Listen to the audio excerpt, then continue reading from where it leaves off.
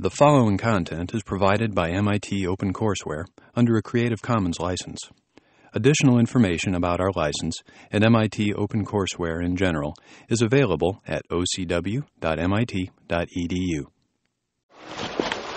This is the lecture on sleep and dreams, and you want to know about this because it's, at MIT, sleep and dreams is a topic that falls under the heading of abnormal psychology.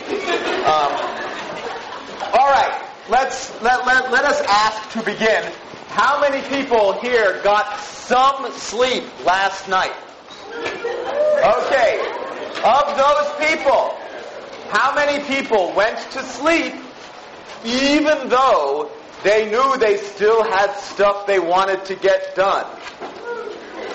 All right, so what's your problem? The typical MIT answer to that is a sort of a moral argument. I'm weak. I'm a miserable human being. If I was a good, strong human being, I would not have gone to sleep. I would have done that problem set, and so on.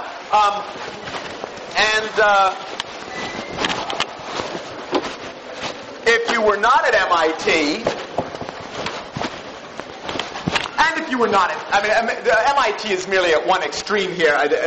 Western civilization in general, increasingly since the invention of the light bulb, has been an increasingly sleep mechanism abusing culture.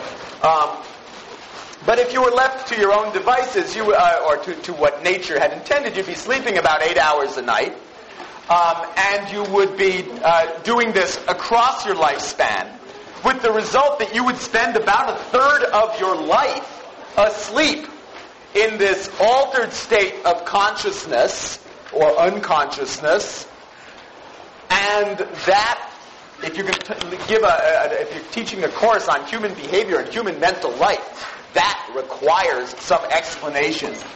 Why do people sleep? What is the nature of that behavior? Left to its normal state. What happens when you abuse it?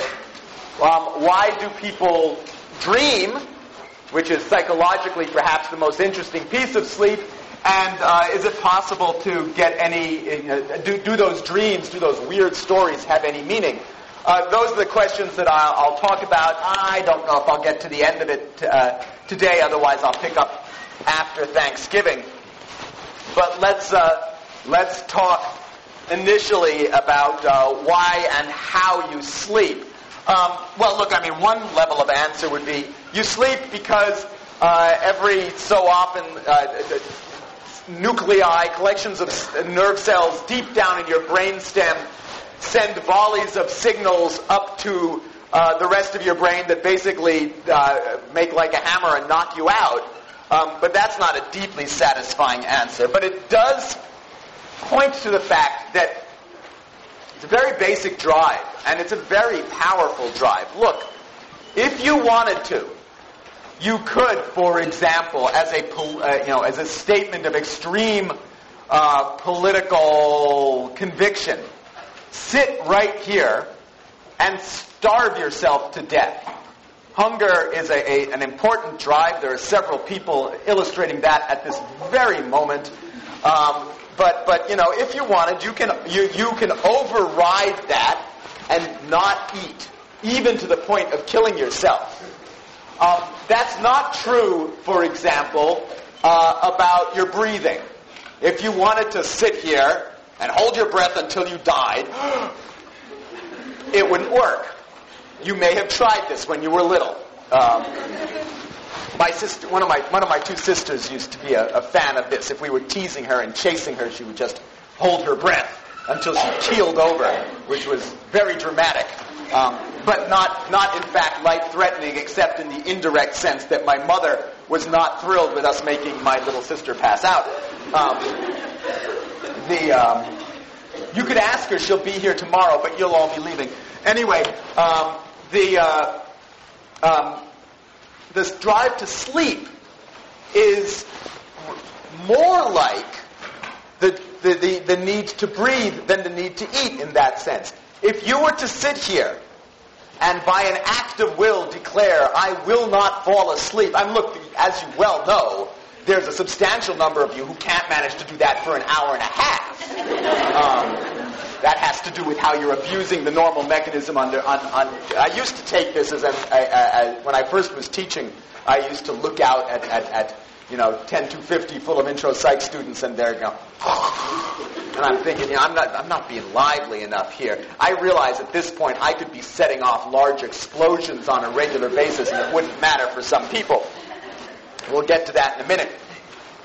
But even those of you who are well rested, you could not sit here and not sleep. Probably you couldn't make it for 24 hours.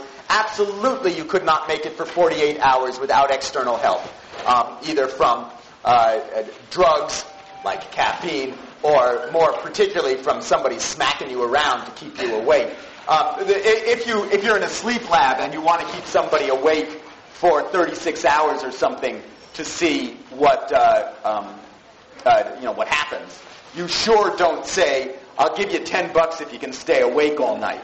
You need somebody there to slap them around and keep them moving, or they'll be out. There's just no way to suppress that. It's very, very powerful, very, very powerful drive. So, how come? What's doing this? Your need to sleep is driven by two primary factors. One of them is a so-called circadian rhythm. The term comes from circadian, is about a day, because it's a rhythm with a periodicity of about 24 hours. And if you manage to measure it in isolation, and you were to measure something like alertness, it would have a roughly sinusoidal shape to it, this particular drive. When you wake up, it's actually at a relative low point. Well, 6 a.m., yeah, right. At 6 a.m. on this chart, it's at a relative low point. It rises, your alertness driven by the circadian clock, rises systematically during the course of the day till early evening, and then declines to a nadir around 4 or 5 in the morning. When you're trying to stay up all night, that time in the wee hours of the morning when it's just really, really tough and you're getting the shakes and all, is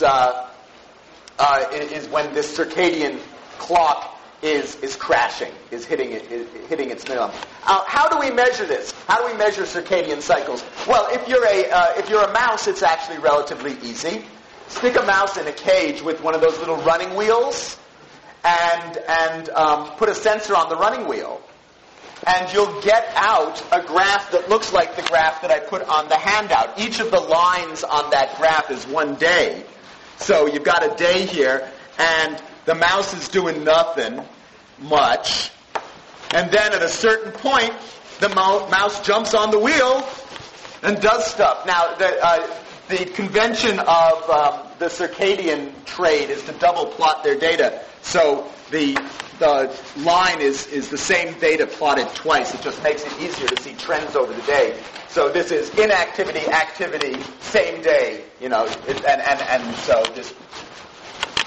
this is 24 hours.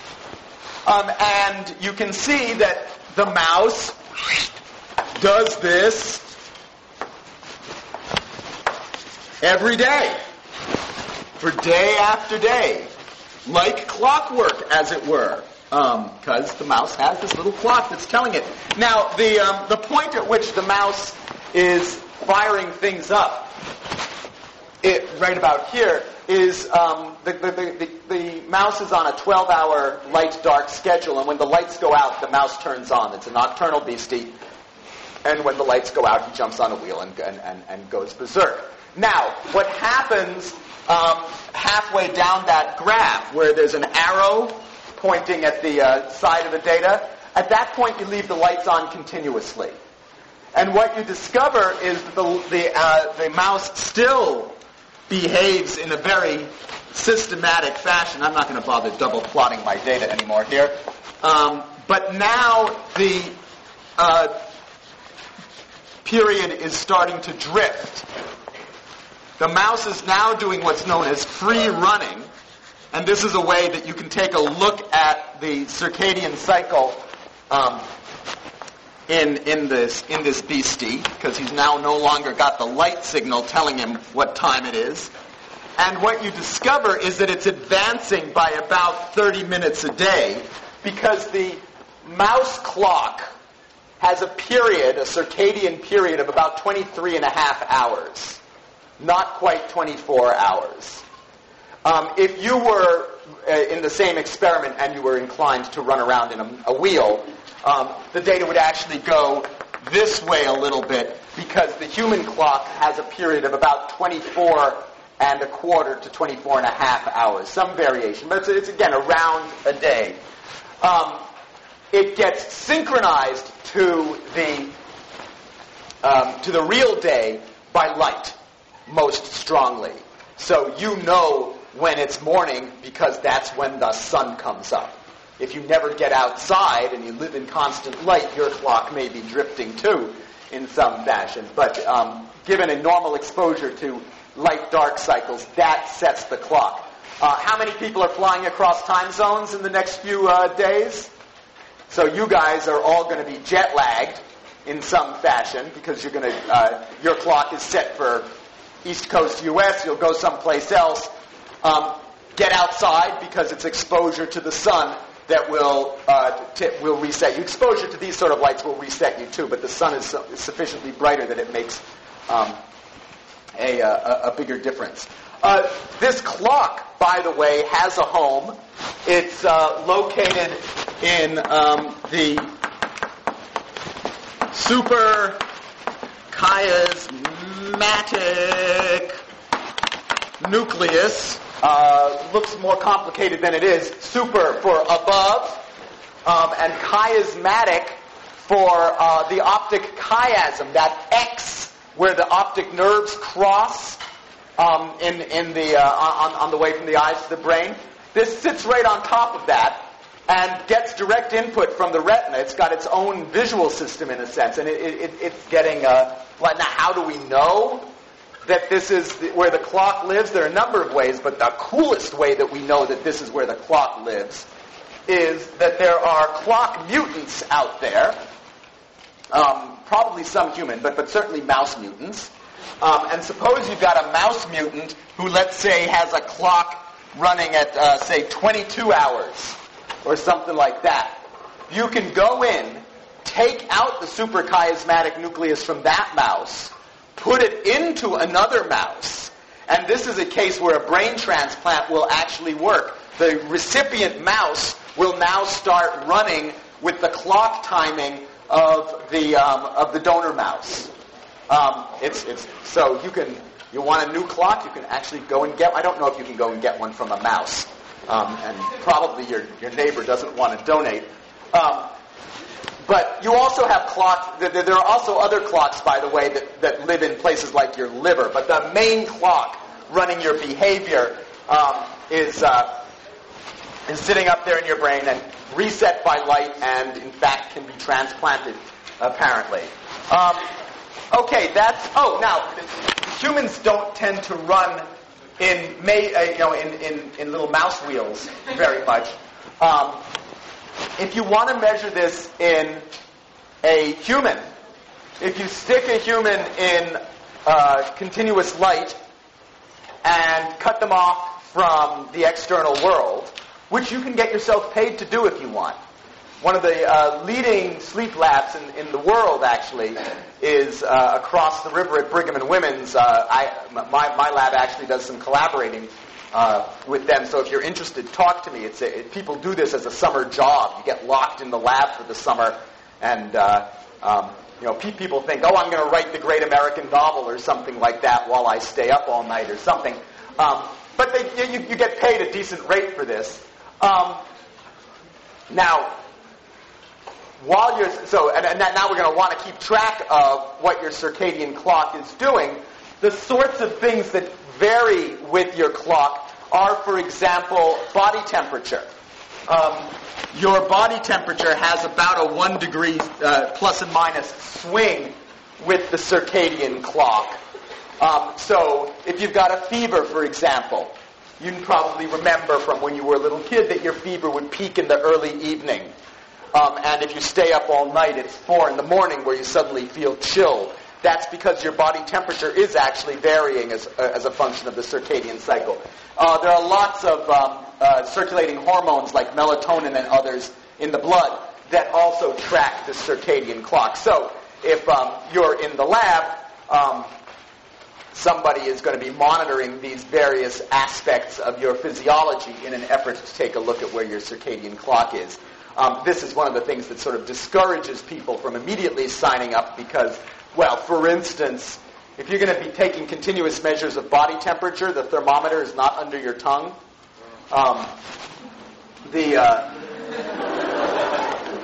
It's a slow group.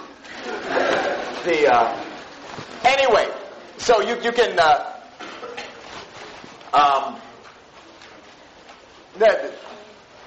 you've got the circadian clock that's driving your alertness. And the other piece that's driving your alertness, or inversely, this powerful drive to sleep, is sometimes called the sleep homeostat. It's simply a homeostatic mechanism that says the longer you're awake, the more tired you get. This is not a huge surprise. So we can graph that here. So this is, again, alertness. Let's say this is 6 a.m. again. Now let's say that you wake up at something like 8. And basically, as a roughly linear function of during the day, you get sleepier and sleepier and sleepier and sleepier and sleepier. This thing builds up pressure to sleep. If you now go to sleep at, let's say, 11, that recovers. It recovers, at least initially, rather steeply, and then probably has a sort of an exponential tail. It's not absolutely clear. But if you combine these two, well, if you were to combine these two in the way that nature intended, what you get is a sustained period of, let's look at the course of the day. Suppose you wake up in the relatively early morning. Your circadian clock is relatively depressed, so it's still feeling kind of sleepy, but your homeostat is fully refreshed, so you're up here, let's say, in alertness land, and now as the homeostat is going down, the circadian chunk is going up, and so for a sustained period of the day, say till early evening, you have roughly level alertness. Believe it or not, that's what really happens to people who are pretty well rested. They are awake during the day. Sometime in early evening, when that clock starts to, when the circadian clock turns downward, things start going downhill for you, and your alertness starts steadily dropping. And at some point, it drops enough that that people who are not abusing the system go to sleep. At which point, so now when you're now you're asleep, so you're not terribly alert. So what's happening now is, so you're down here in a sleep land somewhere. Now your homeostat is recovering, right? But in the early portions of your sleep, or during the course of the night, the circadian thing is still crashing down. So even though you may have climbed up here already on the homeostat, you're crashing down to here, and the circadian thing is saying, stay asleep, it's good for you. You should be asleep for this sustained 8 hours. And then it turns around in the early morning hours, and 4, 5, 6 a.m. you wake with the chickens, and you're bright and perky and alert like you are every morning. And you're back. So what you get out of this system, if it's being allowed to work properly, is a sustained period of alertness during the day and a sustained bout of sleep during the night. If you crash the circadian system, for instance, you end up with broken sleep.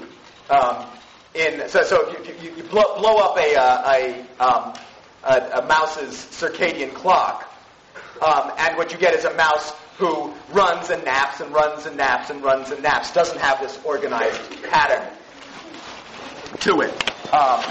Now, the great tragedy, of course, is that you guys who are in the peak of your ability to do this aren't doing it.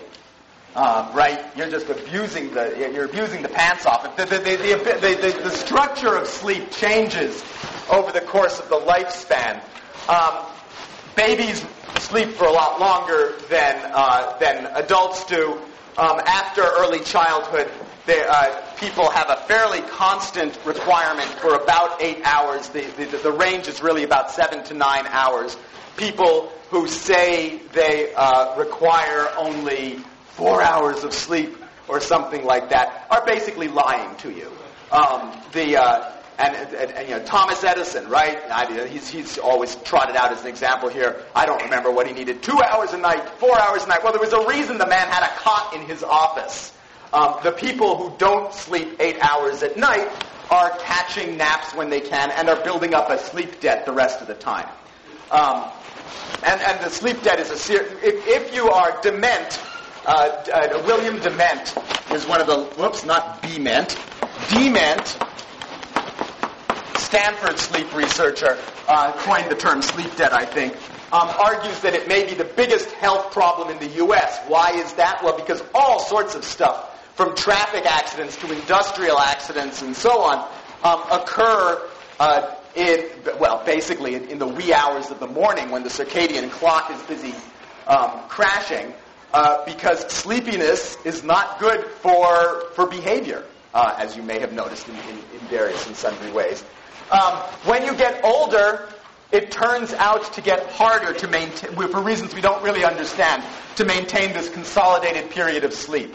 So it is a sad fact that I, for instance, do not typically manage to sleep 8 hours solidly, anything like 8 hours solidly at a stretch anymore, even though I have long ago abandoned my various efforts to abuse the system. I'd love to sleep, a solid, 7 would be happy enough. But as you get older, it's harder to maintain it. You can do it now, and you're not doing it. It's so sad. So what are you doing, and why are you so deluded? Well, in part, you're being deluded by this circadian clock. Because what happens? You stay up all night, right? So where shall we plot this? Well, we don't have any colors. Okay, so we're gonna you're alert. Here, we'll do this. Let's assume that you were once well rested, like before you arrived at MIT or something, and you stay up all night. So you were doing fine till here, and now you're going to stay up. We're getting sleepier here. There's the coffee, and the Jolt Cola, and who knows what else smacking you around, and stuff happens. But you're fighting a losing battle here, and it's 4 a.m, and you're barely holding on. And let me tell you that psych paper that you're writing at that point is not your best work. So there it goes, 4 a.m. But 6, 7 a.m, you've been up all night. And what happens? The circadian clock turns around, right? I did it! I don't need to sleep! I'm so good! I'm a real MIT student. This is great. But it's all fake. It's just and you think you're getting back up here. Forget it, man. You're in here somewhere. Psych class. And so you're ambling around in this business. If you think that this is great evidence that I'm Superman and I don't need to sleep, try it the second night. Right? I don't know how many of you have ever tried staying awake 2 nights. The way to stay awake 2 nights in a row is to have somebody shooting at you. Leading funders of sleep research our Army and Air Force. And they have a very particular interest. Their interest is, well, they have sort of two interests. One of the Army interest is, we're going to take over this country in 100 hours straight, and our boys ain't going to sleep until it's done. And we don't want any ill effects of this. And got some good drugs for us? We need drugs. We want good drugs. That's sort of the Army research program. The Air Force says, we can fly at night. This is cool. We've got really cool toys. We can fly at night. It's really bad when the helicopter guy falls asleep, right? So we need him to stay awake at bad times. So they're big time funders of this kind of stuff. It is the fact that the sort of thing, your general level of arousal will keep you up, and so the panicked sense that you're going to flunk psych if you don't finish the paper will do some good.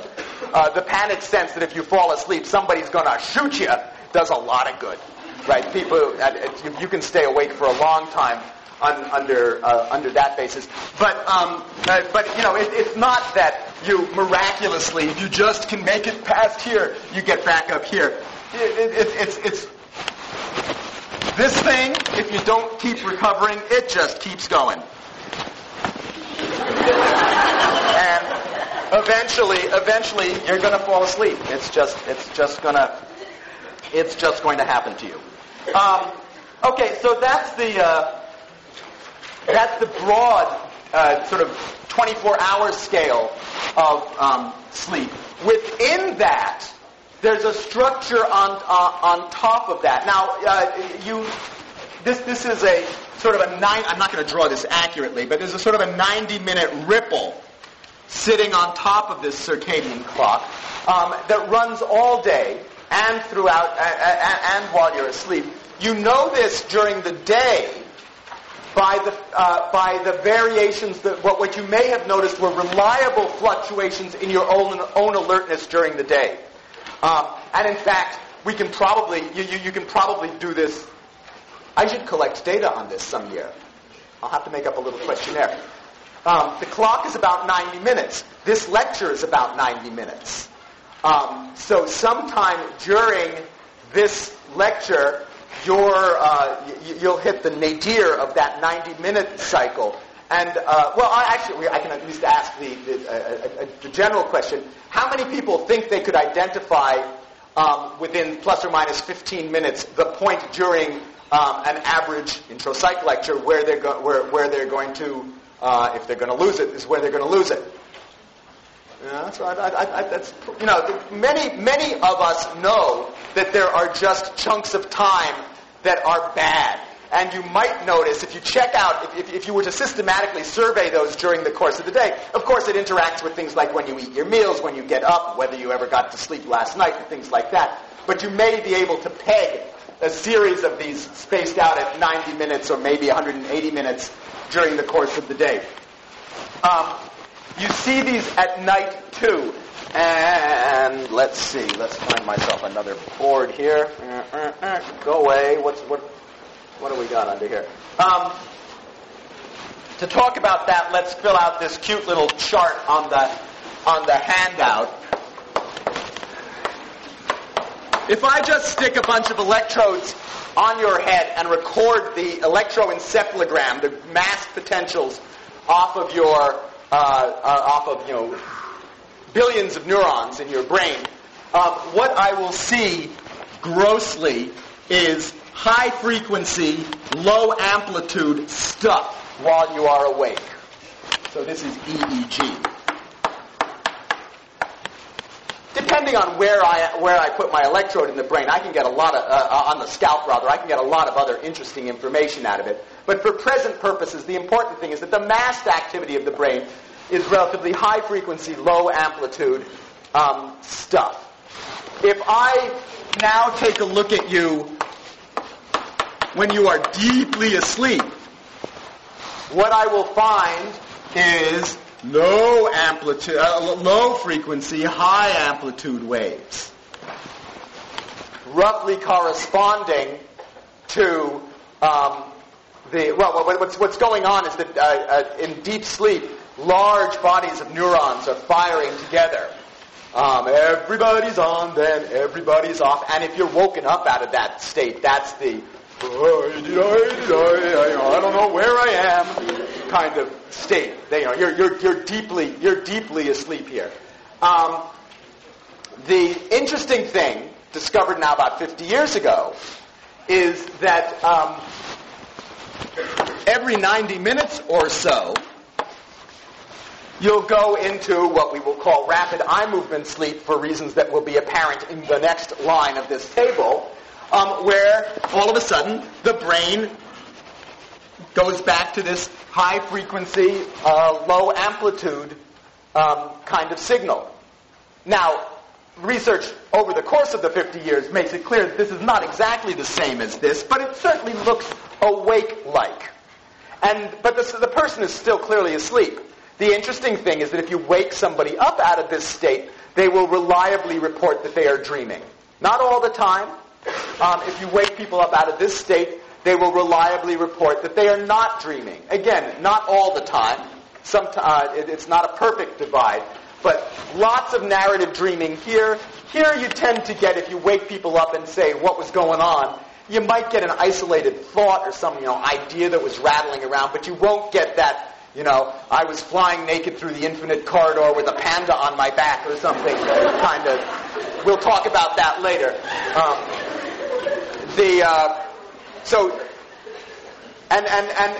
This is the nighttime manifestation of that 90-minute cycle that you also see running during the course of the day. You can pick that up in the movements of the eyes too. That's the electrooculogram. While you are awake, your eyes move ballistically. If this is, say, not to the fore, to the left and to the right, your eyes are sitting in one place, then jumping someplace else and moving around like so. And the two eyes are moving together, so-called consensual eye movements. In deep sleep, those ballistic movements, called saccades, disappear, and the consensual movements are damped down to, so the eyes are kind of rolling around in your head, and they're not necessarily rolling in the same place. When you go into rapid eye movement sleep, the reason it was called rapid eye movement sleep is because the eyes look like they're awake again. So again, ballistically jumping around and jumping together. Is the pattern of eye movements related to what's going on in your dream? Well, there's anecdotal evidence for it, but if you think about it, it's very difficult to do the experiment in any terribly meaningful way. Actually, there's some interesting data in animals at this point. I suggest maybe it is. But in any case, the eyes look like they're awake here. The eyes doing the same thing that they were doing when they were awake. You can see this in your roommate, particularly if your roommate has relatively thin lids. You can often see the eyes moving around under the lids. And if you watch your sleeping roommate may think you're a weirdo when he or she wakes up. But you can actually see the eyes jerking around under the lids. And sometimes, and if you have an unusual roommate who sleeps with the eyes open, this actually happens. The reason for sleeping with your eyes closed has less to do with, presumably has something to do with cutting the light out, but it has mostly to do with keeping the cornea hydrated, keeping it moist while you're asleep. If you sleep with your eyes open, you wake up with nasty, scratchy, itchy eyeballs. Because if you think about it, you don't sleep with your ears closed. It's perfectly possible to use your brain in some fashion to shut off enough of the ambient outside stimulus to go to sleep, to get rid of the auditory stimulus. So in principle, you could do that with your eyes too. But you close your eyes to keep them nice and moist. So some people that doesn't work terribly well. I traveled across France in a train with a guy who fell asleep, but his eyes were open.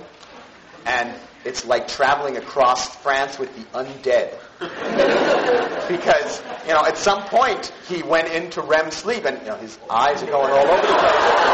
But he ain't looking at nothing that's there. And it was a little strange. So far, awake and dreaming sleep look the same.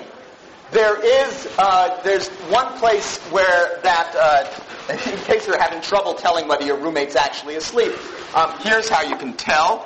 You measure muscle tone, electromyogram. When you are awake, your muscles are on, right? You have good muscle tone. That's why your head doesn't fall off your shoulders, and I can stand upright and stuff like that. When you are in deep sleep, actually your muscles remain on. The muscle tone remains high. It's when you go into REM sleep that you lose muscle tone. You can see this in your friendly neighborhood cat. Your cat, because all this stuff shows up widely in mammalian species. So your cat who's sleeping like this, that's a deeply sleeping cat whose muscle tone is doing just fine, thank you. Your cat who's sleeping like that is a cat who is in REM sleep and has lost muscle tone. All right, now, why would you turn the muscles off in REM sleep? Yeah.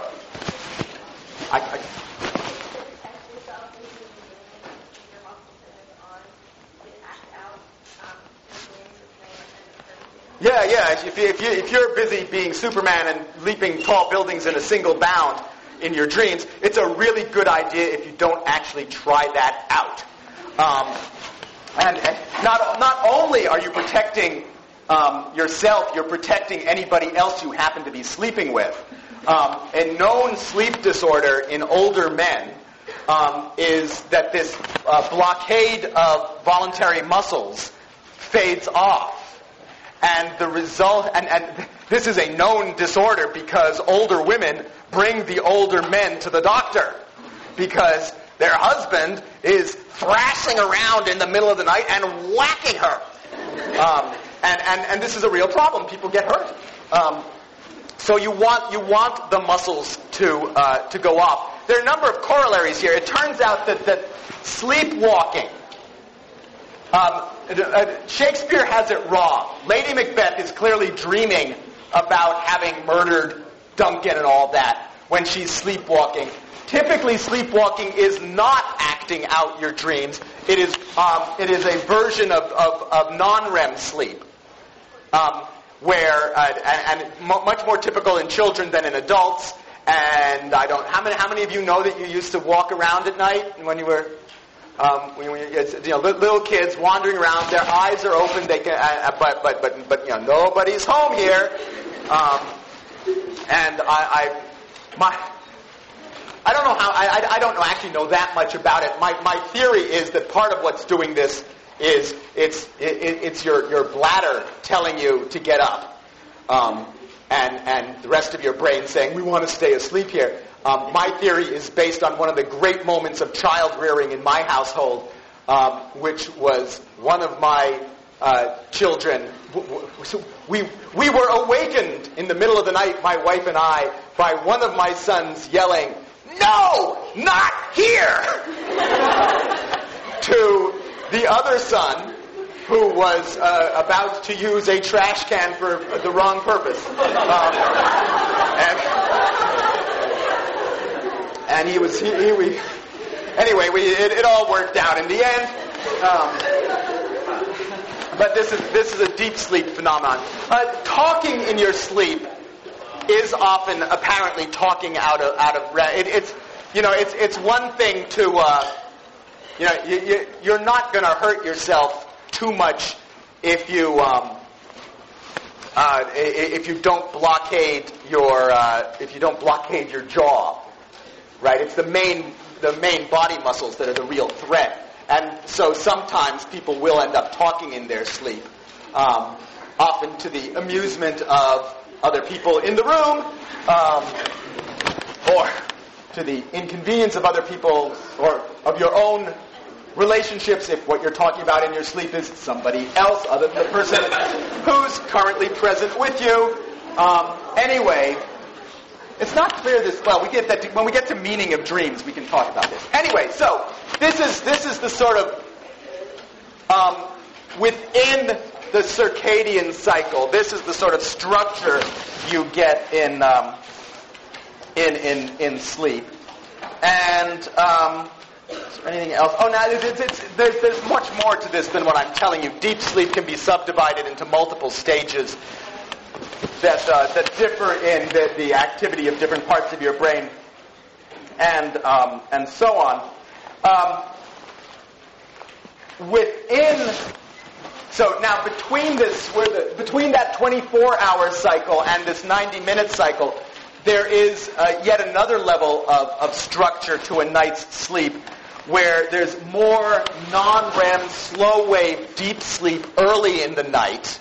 If you have a consolidated bout of 8 hours of sleep, a normal night's sleep, what you will see is more of this stuff early in the night and more of this stuff later in the night.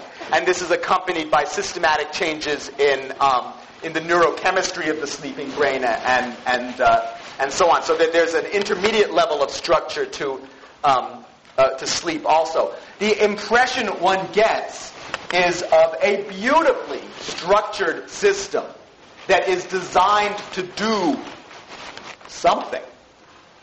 So, I mean, apart from the obvious, it's designed to keep you from feeling sleepy. One wants to know, well, what is sleep for? You'd be surprised if a third of your life was spent in this state for no good reason. So, oh, look at that. It says part 2. Why do we sleep? And it suggests that there are several possible reasons here. Anybody care to offer any possible theories of why we sleep? Nobody's got a clue. Yes.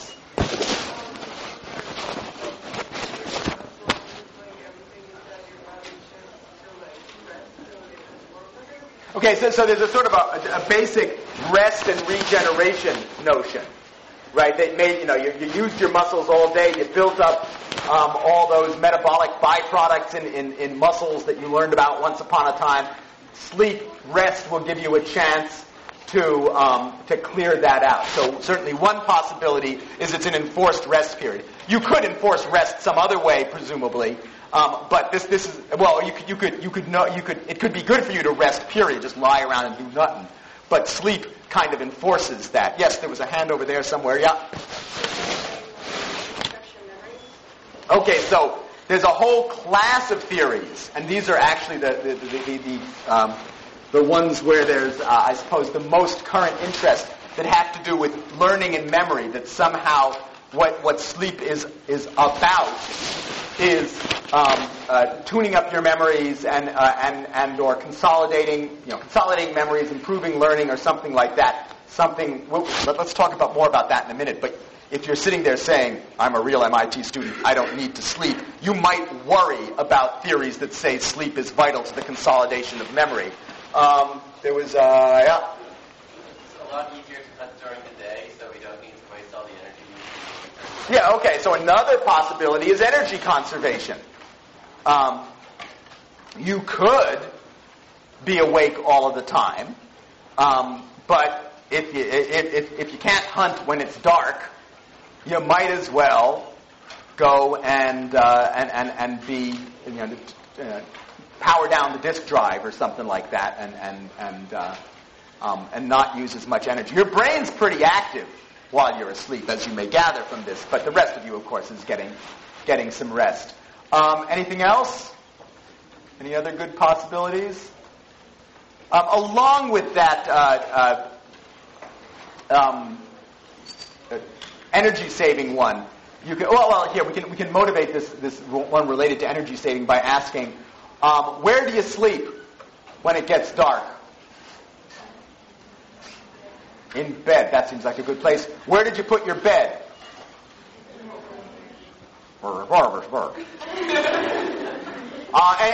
Anybody big on sleeping on like the putting their bed out on the sidewalk, or those of you who are hunter-gatherers, you just when you're tired you just lie down in the middle of the field?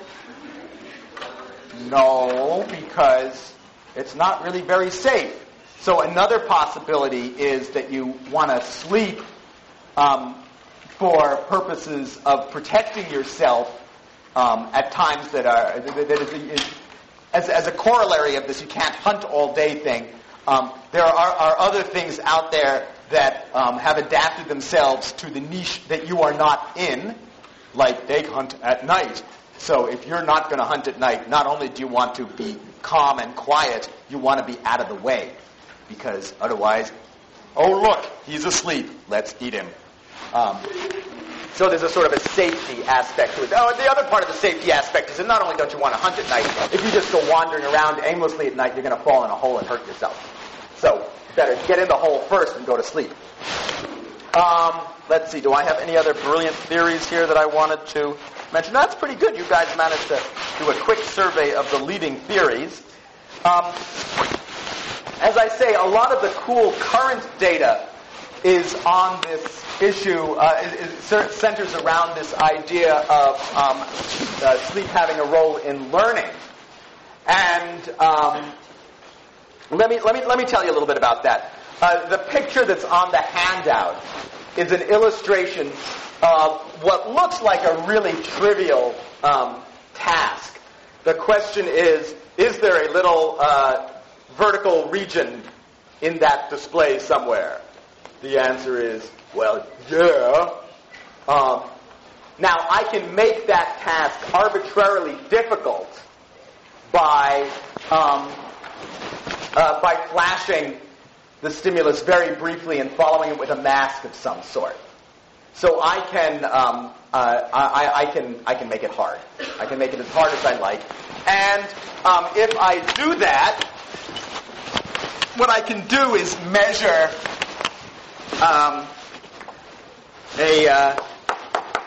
let's call it a threshold time. So maybe in order for you to get this task correct 70% of the time, I initially need to have the stimulus on for 200 milliseconds. If you practice it for a while, you'll get better. And that'll level off at some point. What a number of people have, Sagi and, is it Carney and Sagi, I think? Dub Sagi is the guy I know. What a number of people found, starting I think with Carney and Sagi, is that if you let people sleep, in particular if they are allowed to have REM sleep, that performance gets, well here, let's have them sleep for 8 hours here. That performance gets better. As if something happened while they were asleep. If they don't sleep during this period, they don't get better. So it's a sleep-dependent improvement in behavior. This is a very specific little bit of learning. This isn't just a general overall improvement in behavior. If you train people with that little vertical patch, so maybe you're doing a task, is that region vertical or horizontal, right? You have the 3 thingies vertical or 3 thingies horizontal. And it's always, I'm looking here and it's always down and to my left. I learn to be faster here. I don't learn to be faster here. And the improvement in learning is specific to the little piece of retina that I have trained. So it is very, very specific sort of learning that seems to be dependent on getting a decent night's sleep. Now, interestingly, there is evidence. How many people here are nappers? How many people here are nappers just because it happens? We can do it this way. How many people here think that if they take a nap in the middle of the day, they wake up feeling better for the experience? How many people think if they have a nap, they wake up feeling cruddy for the rest of the day? So, we don't quite. There are people who find naps to be refreshing and useful, and there are people who find it to be disruptive. It was certainly a big improvement in my professional life when I reached the level where I had an office of my own. And the biggest part of that was it made napping a great deal more graceful. Right? After lunch, I could take the latest issue of Vision Research and prop it up and stare at the same two sentences for like 15 minutes, and I feel much better thereafter.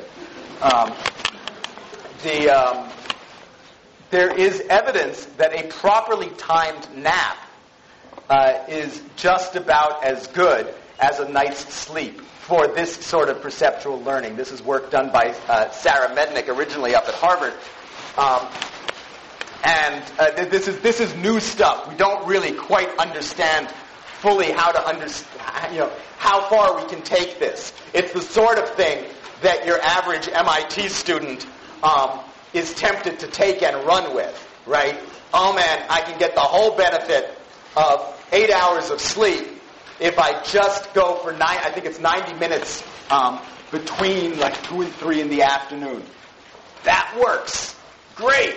Now I can stay up all night and do it. Anyway, we don't know that yet. But Mednick's study is an interesting suggestion that sleep during napping sleep can serve this same sort of perceptual learning kind of role. But look,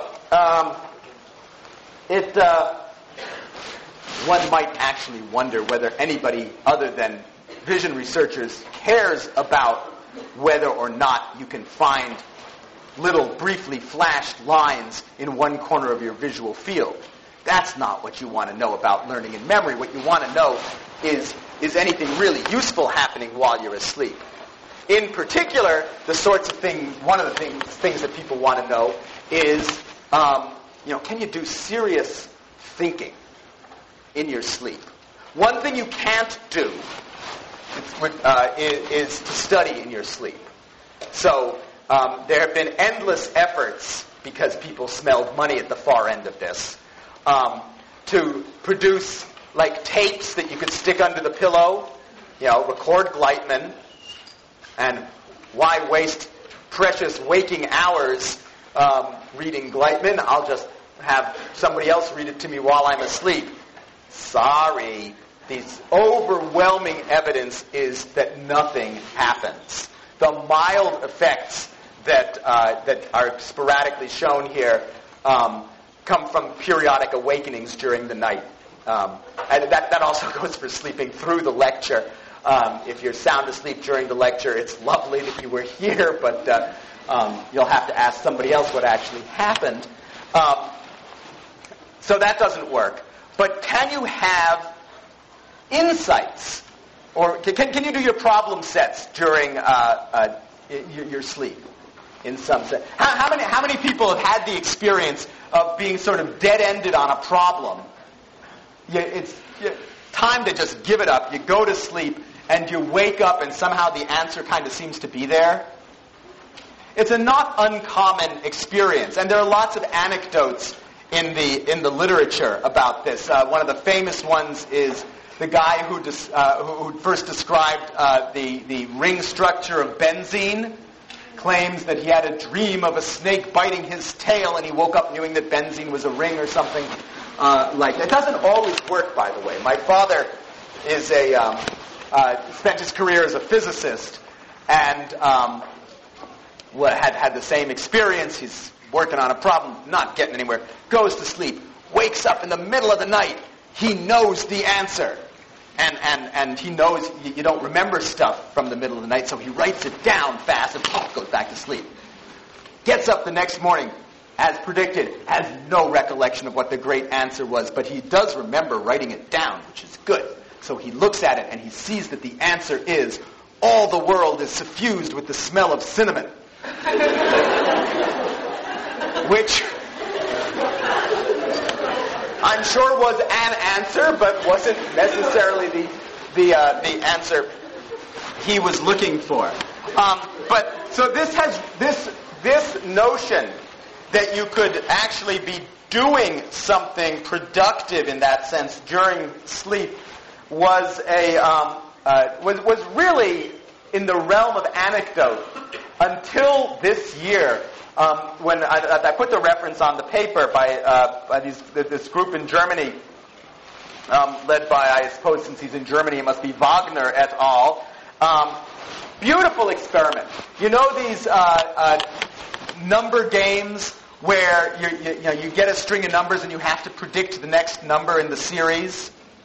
Well, I can't remember the particular one here, which is just as well, because at MIT, all that would happen is if I presented it, you'd be sitting there for the rest of the lecture trying to work out what's the rule here. Anyway, it's a clever. You go look at the paper. It's a beautiful paper. But they picked one of these things where there were two ways to solve it. There's a sort of a laborious multi-step thing. You add the last two numbers and then divide by the third back number. Yeah, it's some weird thing. And you can do it, but it takes a long time. And so if you measure the amount of time so this is going to be time again. Measure the amount of time to get the answer. People are initially very long, and then they get better, and you get better, and you get to some sort of stable level. But there's a trick. And if you have this flash of insight, you realize, I don't remember what, but there's some trivial way of knowing what the number is. And if you get it, it's trivial to see in the data because your time drops like a rock and it stays there. Okay? So now what you do is you take people, you train them on this, and they're sitting, they're at this the high asymptote here, and you send them away. You either send them away for 8 hours of daytime stuff, come back tonight and we'll test you again. You send them away, I don't remember, did they actually keep them in the lab? You can keep them in the lab and keep them awake. Or anyway, you send them away at night because you want to make sure that it's not just a day-night thing, but don't let them sleep. Or you have people who go to sleep and have 8 hours worth of sleep. And the finding is that the next day, some people, 8 hours later, rather, some people are here, or rapidly get here, and 50% more of the people who had a night's sleep got here. It's not that everybody went to sleep and had this kaboom of insight, but seemingly something about that night's sleep produced this rapid burst of insight in many more people in the sleep group than in the two other groups. I think the first really good evidence, experimental evidence, for an ability to get something more like higher level cognitive thought happening while you're asleep, not just these relatively low level perceptual learning kinds of things. So the general evidence suggests that sleep has an important role to play in managing your cognitive life in some fashion. It probably serves a role in consolidating memory. It probably serves a role in problem solving.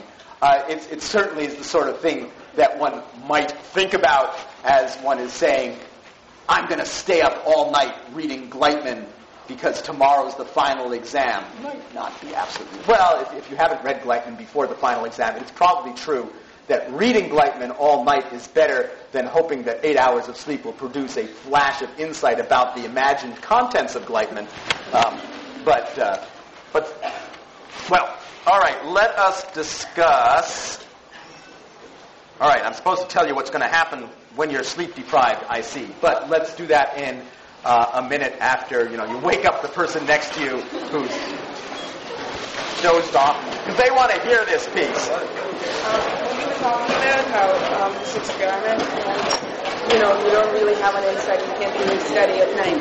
How are all these there are all these stories about Liszt and all these famous composers who would actually keep their glasses and keep their notepads right next to them because they write half their greatest music. The fact that my father thought that the world was suffused with the smell of cinnamon doesn't mean that you don't wake up in the middle of the night with an honest to goodness burst of inspiration. It just means that it's not some sort of a privileged state that guarantees it.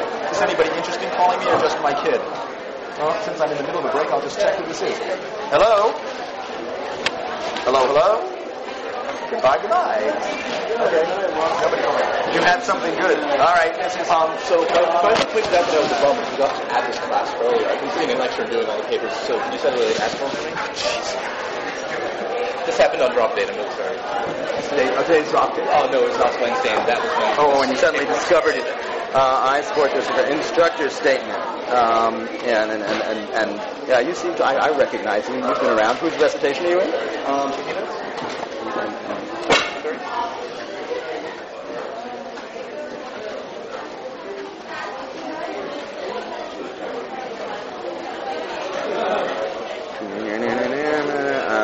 What is today? The 23rd?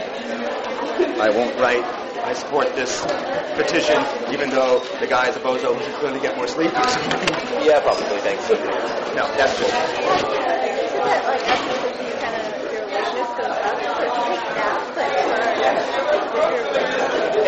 You'll keep recharging the homeostat. You're going to still lose it to the circadian piece. But yeah, I mean, you can spread out the 8-hour demand over the course of the day. If you people typically find it harder to fall asleep during the day. But you can do that. And I've had this tendency to actually people to have conversations about sleep, and I was just wondering why. There are all sorts of liminal borderline states between being awake and being asleep. And when you're talking to somebody while you're asleep, nominally, it's one of these sort of borderline states. I think let's talk after class. Can we do that? Okay. Well, tell me quickly because you're waving a paper at me and you're not happy. This is he took off 20 points for 2 citations that he didn't believe I made. I should have made, and I know that. Okay, so look, the answer. It's a very serious accusation from him, but I know that I cited as much as I needed to in the paper. Well, have you talked to him about it? I emailed somebody after he responded. Which him are we talking about? Paul Paul's here. You should talk to him first about it. Typically, people have been, the TAs have been saying there are ways to get back those particular points, the citation points. Talk to him and then talk to me about it. Okay. Can we? Yeah. Okay. All right. So, what happens to you? You were clearly built to sleep. What happens if you abuse the privilege and you're running a sleep debt? And the answer is most people here, and in fact, most people in America are running some sort of a sleep debt. What is the cost? Well, you can measure costs in a variety of different ways. You can certainly measure costs in terms of things like industrial accidents, car crashes, and stuff like that. The classic sleep deprivation car crash is a crash on a clear, straight road on a moonlit night. You know, you're a nice long-distance trucker who's abusing the rules about how long you're supposed to be able to drive at once. You're out. There's no car in the vicinity. The road is straight. It's not bright light, but you can see everything. The road turns a few degrees and you don't, straight out into the cactus or something like that. Because when you get really sleepy, if you take a look at people's brain waves, you can watch them flipping into these little micro sleeps that don't necessarily last very long, but at 60 miles an hour, 80 miles an hour, 90 miles an hour, they don't need to last very long for you to end up in the sagebrush. There are plenty of ways to measure it in the lab, too. If you sit somebody sit somebody in the lab and tell them, all I want you to do is push a button when I turn on this little light. It's the only thing you need to do. What you discover is that people are about 200 milliseconds slower at adverse circadian phase, at the bottom of that circadian trough, than they are at the top of it. And on top of that, just general slowing, there are also a whole bunch of times when they'll just miss the light altogether. The light will come on, and the subject will be just and not do anything about it. Now, 200 milliseconds. Oh, what's the big deal there? It's only a fifth of a second. Well, again, at 90 miles an hour, it makes a difference. And if you're flying your supersonic jet around the skies of Iraq or something, it makes even more of a difference. So there's a generalized slowing. There is a tendency to trade off speed and accuracy more than usual in favor of speed. So people tend, when they're sleepy, we've actually done this in our lab. So if you're doing one of these visual searchy kinds of things where you're looking for something exciting like where's the red vertical line, people, if you go too fast, you make mistakes. People, when they're sleepy, tend to be willing to tolerate higher error rates. Again, that's the sort of thing that brought out into the real world. If your error rate goes up by 2 or 3 times, that can be a real problem in doing real world tasks. It is harder to prove, but pretty clear, perhaps introspectively, that being sleepy makes you stupid. You just don't think as well. For a long time, it was kind of hard to show any effects of sleep deprivation because people tended to do things like ask you to add up columns of numbers. And as long as I smack you around enough to keep you awake during the task, you can do that. But if I ask you to do, your problem set when you're really sleepy, it turns out that the throughput on more complicated cognitive tasks goes downhill. You're just not as good at it. Will it kill you? How bad can it be? The answer is probably yes. Not obviously at the level that people inflict on themselves, but prolonged sleep deprivation will kill you if you are a rat, at least. And what kills you is not that you just get so sleepy that you fall over dead, but that staying awake, or more to the point, being kept awake, which is, of course, what's required if you're going to go for any extended period of sleep deprivation, is highly stressful. And stress will kill you. The rats who die in sleep deprivation studies die of things like bleeding ulcers and stuff like that. Symptoms that look for all the world like the effects of severe stress. You can also ask whether or not deprivation of particular kinds of sleep is particularly damaging. So, for example, it's relatively easy to deprive somebody of REM sleep. You can just monitor their eye movements or their brain waves and wake them up every time they go into REM sleep, and they will sleep for most of the night that way, but they won't have. They'll have little or no REM. You do get effects of that on these perceptual learning tasks. REM seems to be important in that. But you can be REM deprived for an extended period of time without collapsing in a heap.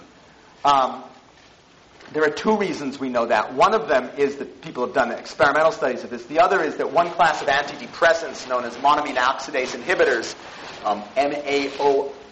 MAOIs, systematically suppress REM sleep.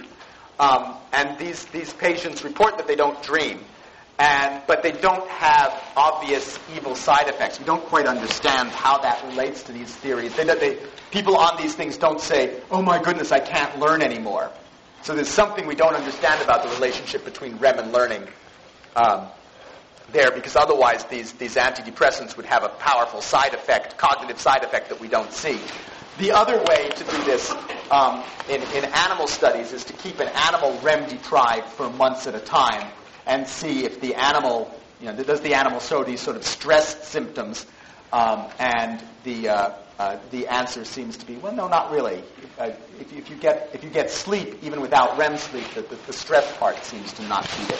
Oh, my favorite technique for REM depriving a cat in this case. This is the low REM. If you want to REM deprive your cat, here's how you do it.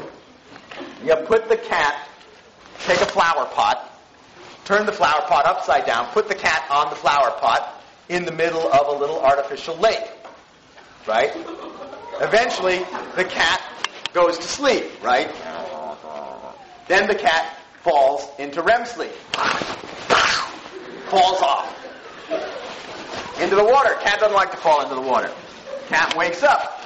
And the cat learns to not go into REM sleep. And apparently, in some sense, trains itself not to fall into REM sleep, with the result that you can REM deprive the cat for an extended period of time. And this is a very weird study. I don't know where they got their measurements. But the only thing I can remember, the only thing they found that was unusual about this cat is that a normal cat, got the cat food, if you put a July the 4th kind of sparkler in the cat food, a normal cat will not eat the cat food. But a REM-deprived cat will. Why? I don't know. I don't know nothing about this. I only know what I read in the literature.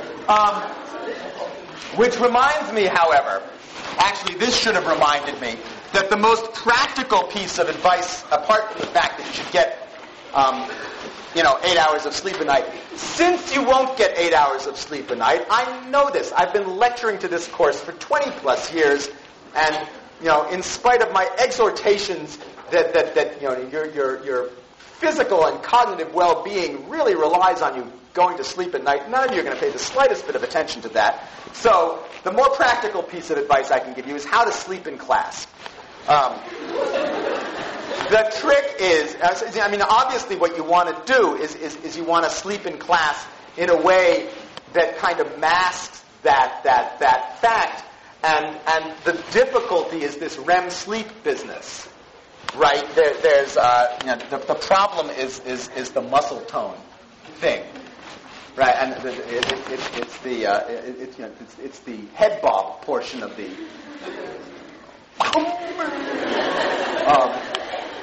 So I can look out there and watch the whiplash, and so that's not going to work. So what people figure out on their own is that what you want to do is you want to give the illusion that what I or somebody else is saying is so deep that you have to close your eyes to think about it. Now, there are a couple of important principles here. One of them is that it's less convincing that you're thinking deeply about this if your mouth falls open. If you're drooling, it's really bad. But so this is good. Support for the chin is good. The other thing that you learned in like 801, right, was that three-legged stools stand better than two-legged ones, right? And so I favor I'm really thinking very hard about what you're saying. That can actually be quite. In fact, you're not fooling anybody. You know perfectly well you're sound asleep. What? Oh, keeping the airway open is good too. Oh, that was the winner of the most embarrassing moment in intro psych student experience. This was actually the first year I was teaching the course. I was co-teaching it with another guy in course 9 at the time, and he was lecturing. I've long ago stopped figuring that this was an editorial comment when people fall asleep. But anyway, somebody sitting right about over there fell sound asleep. But they felt that nobody was sitting next to him. They fell sound asleep, and they started to snore. And eventually this got, loud enough that my colleague had to say, somebody going, do you want the definition of embarrassed? The definition of embarrassed is you're sitting in lecture, everybody's looking at you, and you have no idea why. That's right. With that, so sitting next to somebody is another good strategy if you're actually trying to stay more or less alert. My old doctoral advisor and I had this as a pact when I was in graduate school during the Friday afternoon, terrible time, departmental colloquia. We would sit next to each other, and if it was actually a talk that we cared about, we had an agreement that, if I go out, Prof me, because I kind of want to know what this guy is talking about. Which was, he was department chair. It turns out to be very important because one of the rules of your department chair is you have to be able to ask an intelligent question at the end of the talk. Really good department chairs can do that after sleeping through the talk. And my advisor, who was otherwise an exemplary department chair, was caught up short on this at one talk where he asked a very good question, but one that he wouldn't have asked had he been awake for those 20 minutes of the talk, because the guy had discussed this matter extensively. So we would poke each other to stay awake. Guy joined our lab, and he sat 2 seats away from me. He went out cold. That's okay. But he started shouting. In Japanese. Actually, it was probably a bonus that it was in Japanese, because whatever he was shouting was incomprehensible to anybody else. I made this sort of dramatic lunge to get to it before he could manage to get out, too much. So now if you're worried about that, you kind of want to be sitting with your friends here so that when you start talking in your sleep, somebody can get to you before it becomes really desperately obvious. All right. I suppose the bottom line is that sleep deprivation will not kill you, but it won't do anything. It won't do anything good for you, except perhaps getting you through your work. Now let's see. Do I want to? This looks like a pretty good place to entertain questions. And we'll go on to dreaming after Thanksgiving. Any sleep questions while we're here? We got a question. Then you can run for it. Well, I heard that because the sleep cycle is 90 minutes, if you want time how long you sleep to multiples of 90 minutes, more effective? Well, the piece of that is right. So the question is, do you want to sleep in cycles of 90 minutes? Ideally, you want to wake up on your own, typically out of the end of a REM stage, would be what would normally happen. And yes, you will tend to feel more refreshed there than if you wake up out of this.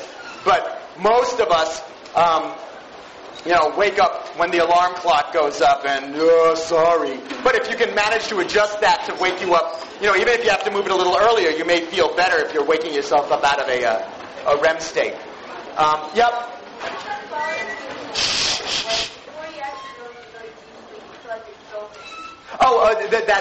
That's the neck bobbing thing. And when your muscles are going, when you're losing muscle tone and drifting off into a REM state, bits of you are kind of going where gravity wants it to go, and that can feel like a falling sensation, which inconveniently can sometimes lurch you back awake, or conveniently if you happen to be going out during class.